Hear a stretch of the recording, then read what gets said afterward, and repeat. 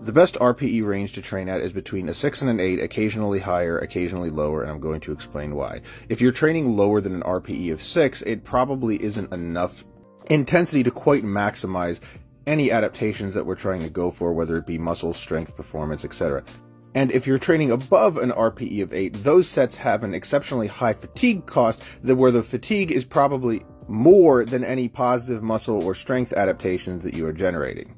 Now, why would you train higher than an 8 and lower than a 6 ever then? Generally, you would train higher than an 8 when you want to test your max or squeeze out that last little bit at the end of a training cycle or in prep for a competition. Also knowing that you need to reduce volume and you're not really going to optimize hypertrophy during this time period. Or if you're taking the volume-based approach and you want to squeeze out a little bit of extra muscle growth at the end of a training cycle, you're not going to optimize strength because your volume is going to have to be significantly higher. Now, why would you train at a lower RPE than 6? Generally, you do this when you are recovering from injury or you want a light training block to dissipate fatigue. I also find lower RPEs valuable when you just want to have an easy day because you're feeling burnt out and you just got to get in the gym and get it done. Sometimes having an easier workout makes this less daunting.